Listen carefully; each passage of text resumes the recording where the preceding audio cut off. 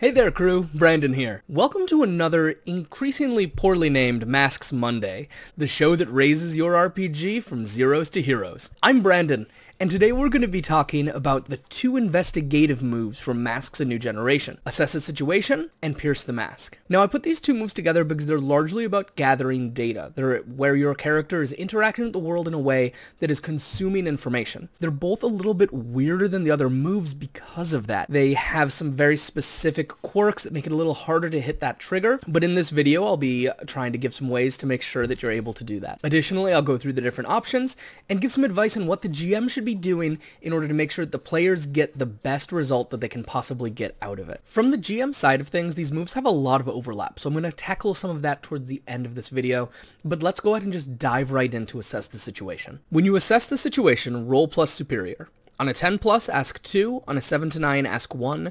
Take +1 while acting on the answers. The options are, what here can I use to blank? What here is the biggest threat? What here is in the greatest danger? Who here is most vulnerable to me? And how could we best end this quickly? As always with these moves, let's start with the trigger. For this one, it's when you assess the situation. Now, implied in this is that the situation is kind of tense or dangerous or complicated.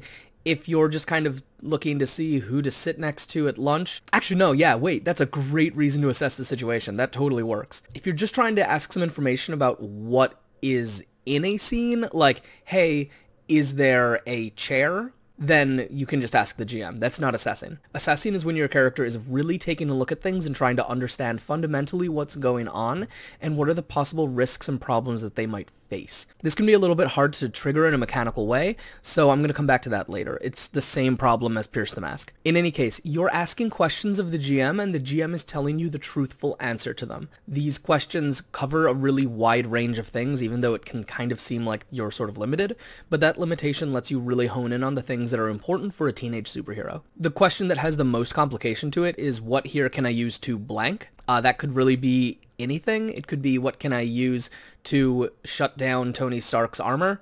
And the answer, and the GM basically just tells you the correct, honest answer to what it is. And sometimes that answer can be no. What here can I use to cage the Hulk? Sorry, bro. There's nothing. There's nothing that you can use here. Then the players know that they shouldn't try to cage the Hulk. It's not going to happen. Who here is the greatest threat and who is in the greatest danger are two questions that are kind of like connected to each other. The first is, what is the scariest thing around? What is the thing that is most likely to cause danger soonest? What thing is the most likely to be hard to stop if it starts creating danger? And the other one is the one that is, who is most in need of defending, essentially. Like, who's in this situation that's in way over their head. For those, pay attention to what makes sense in the narrative. If who is the greatest threat is your ally because they're the strongest person there, that doesn't really make sense unless they are like teetering on a villain line themselves. They're not a threat. They're just the biggest, beefiest hitter. Likewise, if the villain is in like an enormous mechanized suit that's crushing the city, but they themselves are not a big threat, they're not in the greatest danger. They're in a giant mechanized suit. Probably the civilians that are around are the biggest danger. Who here is most vulnerable to me is not just the polar opposite of what the biggest threat is. This is asking specifically for you, who is most vulnerable. This might have to do with your specific power set. If you are sets leaves on power lass and you're up against leaves dude, good news, you've got the upper hand. But it might also have to do with being emotionally vulnerable to you because you have some kind of an edge on them. Maybe they love you, and that is a really good reason that they'd be extremely emotionally vulnerable. I love this because it's kind of like, hey, I'm ready for this encounter to end. How can we make that happen? And that's a bad interpretation of it, and that's definitely not how you should be using it, but it does tell you the quickest way to wrap things up, which is not necessarily a bad thing. Sometimes a fight starts to drag on and you're like, no, hold on, we gotta deal with this quickly. And there's no reason that you can't use it in that kind of meta way. But additionally, it should speak to trying to shut down the problems and move past the situation so that it can be resolved in some way of being safer. So maybe the best way to resolve this quickly is by punching out the villain. Maybe it's by running. Maybe it's by making amends and talking to somebody. The amount of times that this question gets asked and the correct answer is like, hey, this villain wants someone to listen to them and take them seriously for once in their life. That's enormous, and that's such a wonderful place for masks to live, because we have all of the cool tools to have those social interactions in a way that's meaningful. So why not jump into them and do them? The last thing that I want to address, other than the miss condition, which I'm going to address for both moves at the same time, is your 10+. Now, if you get a 10+ on this move, you get a +1 ongoing to moves made in relation to the answers you got. So if you asked a question about what can we use to bind this person, and then you try to bind this person, you've got a +1 on it. That +1 sticks around as long as the situation hasn't changed. If the situation changes in a dramatic way, you'll need to make another assess the situation to get a +1 going. Additionally, it isn't every role in this situation. It is specifically the ones that relate to this. Who here is most vulnerable to me? You can have a +1 while you're dealing with that person, but if you decide to instead attack their friend, then you don't have that +1 because you aren't doing the thing that you asked about. Basically, this is a great way to boost your move up and get a little bit of a better situation. Remember also that the highest you can add to a roll ever, no matter what, no exceptions, is +4. So if you are making this roll and you have a +3 plus another situational bonus and you get a +1 to assess the situation, then you just get a +4. It doesn't grow to a +5, which would make it literally impossible to fail, which is why that rule is in place. Let's go ahead and hit Pierce the Mask. This is another information gathering move, but it's a more social one. It has a specific social target, so let's dive into that one. First, the text. When you pierce someone's mask to see the person beneath, roll plus mundane. On a 10+, ask 3. On a 7 to 9, ask 1. What do you intend to do? How could I get your character to blank? How could I gain influence over you? What are you really planning? And what do you want me to do? First things first, the trigger. It is not referring to someone literally wearing a mask, although oftentimes you will be. Just because someone doesn't have a mask on doesn't mean that they don't have emotional or social walls that are blocking you off from understanding what they're really thinking. It's much more about that, but it also requires a level of observation and interaction with the person. If you're watching somebody, watching their body language, watching how they react to things, that can be plenty. If you're in a conversation with somebody, it's even easier to justify that you've hit the move. When you're trying to understand what someone is doing and why someone is acting the way they are, this move is the one that you want to go for. The results are pretty basic other than the questions themselves, so I'm going to really focus in on those. The question, what are you really planning, has to do with longer term plans, not just what they're doing right now. The answer is probably not, my plan is to go have coffee at Dunkin'. It probably has bigger ideas and bigger thoughts. It's more or less, what is your overarching goal in this interaction and in further ones? Contrast that with what are you going to do? That is the immediate thing. That is a great way to figure out, hey, this person is going to betray me right now. If you want to know if someone is lying to you, this isn't necessarily a direct way to get that information, but it's a pretty good start. Alternately, if you want someone to tell you the truth, you could ask the question, how could I get your character to tell me the truth? And then you'll have to just do what is necessary to do it. This question probably deserves a little bit more of a glance. Most of the time, the player should be able to tell you a response. On the other hand, there are probably things that your character would not do, or an NPC would not do. I think that it's best to give an answer as often as possible, but sometimes it can be nothing. I just don't like that as a GM. I've been using the player for this answer. The main reason I'm doing that is because the GM is a player at the table. So even if they are controlling an NPC, you're still asking the player, not the character. So you're working out what is being understood, not necessarily directly saying to the person, what do I have to do for you to tell me the truth? You can. It can be a nice way to do the scene, but you are understanding a truth that is possibly deeper than their understanding of the truth in the situation. That's another reason that it has to be honest, but I'm going to come back to that in the GM section at the end of this. What do you want me to do is another of the questions. It's a really, really good one. It's a really interesting one because it really sets up the next situation. So if you ask what they want you to do and you do it, then you're potentially setting things up and making a deal with them, and that's really cool. But also, what do you want me to do can be a phenomenal opportunity for them to shift your labels. I want you to stop hurting people and be a hero. That's danger down, savior up. And that's phenomenal. It's that move snowball that just is so cool in this game. Lastly, how could I get influence over you? So that is the direct mechanical program of influence, and if you do the thing that they tell you to do, they have to give you influence, because they told you that's how they get influence over you. Now, if the situation is like really twisted and confused and messed up and stuff like that, maybe they don't. But like, again, as someone who's playing within the rules, it's more fun if you do it.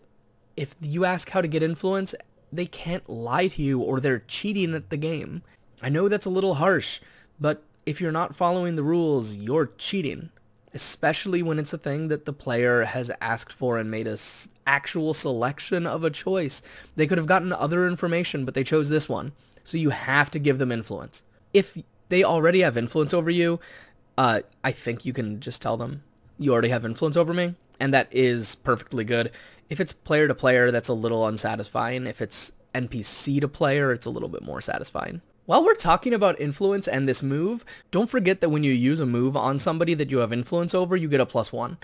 Because they care about you, because they care about what you think, they are a little more on edge, they're a little bit more unprepared, they're a little bit more vulnerable for you.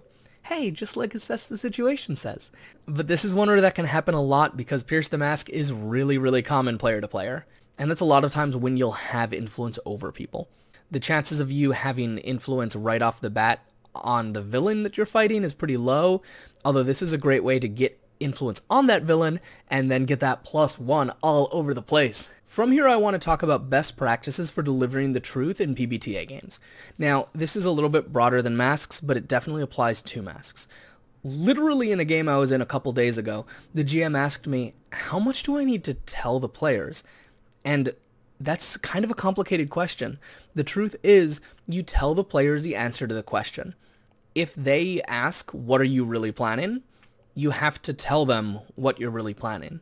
You don't need to tell everything you're planning, but like, if the player is talking with Magneto and saying, what are you really planning? Then Magneto doesn't get to say, oh, I'm just trying to, kind of uplift mutants in a general sort of way. They should say, oh, I am setting up an enormous situation that will make humans look bad and mutants look good. And then the player gets to make a judgment based on that. Masks isn't a game that investigation is the fun part. Masks is a game that you get the information and you do stuff with that information. The longer you spend trying to work out investigative things, the slower your game will go and the less satisfying it will be for you and for the players. Give them the information because that information snowballs into the next thing. Now that you know that Magneto is doing this, you have to decide, are you going to stand with your mutant people or are you going to stop this? And that's when things get complicated and hard and cool and fun. The other question that these two moves often ask is, on a 6-, what happens? You don't get to ask questions. Isn't a GM move. Use a GM move. You have so many GM moves. Don't forget about them. You can use them to say, hey, you're looking around and you notice X, Y, or Z thing. I'm particularly fond of turn the move against them, where you say, ask me a question. And then you give them the worst case scenario. What's the biggest threat here? Oh, you didn't notice. That's the Herald of Galactus, isn't it? And then things have snowballed and moved forward, and you've played fairly. You can also say, as you're peering through the trees, you're hit in the back of the head with a chair. That's perfectly fine also. Just don't do nothing. Last thing I want to hit is, how do we trigger these moves? They're a little bit weirder than the other ones. Remember, to do it, you have to do it. But these are the ones that it's really tempting to just say, I assess the situation. If the player does that, or if you feel like you're going to do that, instead try to look at how you can describe it. Describe your character moving through the trees and watching the compound and trying to get a good view of what's going on. Describe your character in the conversation, peering at the person and weighing out what their thoughts are. And if a player asks to do the move, just let them do the move. Maybe ask them what the panel looks like, because that will help make your game a little bit better. But this is pretty much, these are the two moves that to do it, you do it, but doing it is boring looking. So just do the thing, move on, and get to the questions, because that's where you're going to get to the fun part of the game. You can only hear, I look deeply into their eyes so many times before it's like, oh, this is the same as saying I pierced the mask, and then you haven't gained anything. So don't belabor the point with it on your players. Just play the game. There are additionally some playbooks that get some additional questions on this. Those can be super cool, but it's pretty much up to the player to remember that they have those questions. It's not your job as the GM. It's your job as the player to be looking at your moves. The GM can't possibly juggle everybody's playbook moves all the time, especially when they're more complicated ones like that.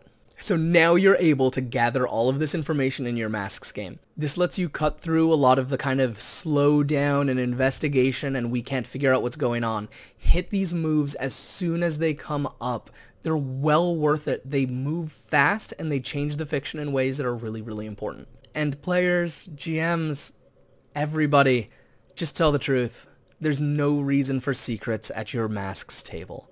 If they ask, what do you want me to do? Tell them the wonderful vision that you have of them. If they ask, what's the biggest threat? Tell them about your cool super weapon that you've been waiting all session to tell them about. Now's your chance to describe it. It's going to be awesome. And it's going to be awesome, and the players deserve to see it. But that is all for this week. I'm sorry that these videos have been coming out later than Monday. I'm trying to get back onto a schedule with it, but things have been tough as I've been looking for a job in my regular life. I've got some really big, exciting, wonderful life changes happening, and that unfortunately takes up a lot of the time that I have for this. Thank you so much for bearing with me. I appreciate it so much. If you would like to support these videos and other RPG work I do, consider checking me out at patreon.com/Leon-Gambetta. This show couldn't happen without the support of my patrons, and I just appreciate you all so much. Big thanks this week to new contributor Crom, and to dear existing friends, Jack Beckwith, Shannon, Stenter Danielson, Evan Nyquist, Eli Seitz, Devin Preston, Claire West, Ananda Ray, and Justin Hunter. This week there's going to be a bonus Spider Day video, which is an event being put on by Critical Bits. Spider Day is a big, cool, silly superhero crossover event. Check it out on the Critical Bits cast, or go to spiderday.com to learn a little bit more. I participated in it, and it's giving some money to a really great charitable organization, so please check it out as well. Also, next Monday, hopefully, I'll be back with 2 more basic moves. This time, Comfort or Support, and Provoke Somebody. The 2 moves used to change people's emotional states. I don't know if Brendan did this on purpose, but it's making it really easy for me to make these videos in a themed way, so thanks, Magpie! If you like this video, be sure to like and subscribe, and if you want to get notifications, ring that bell. Until next time, keep on being a force for good in a world that hates and fears you. Bye, folks.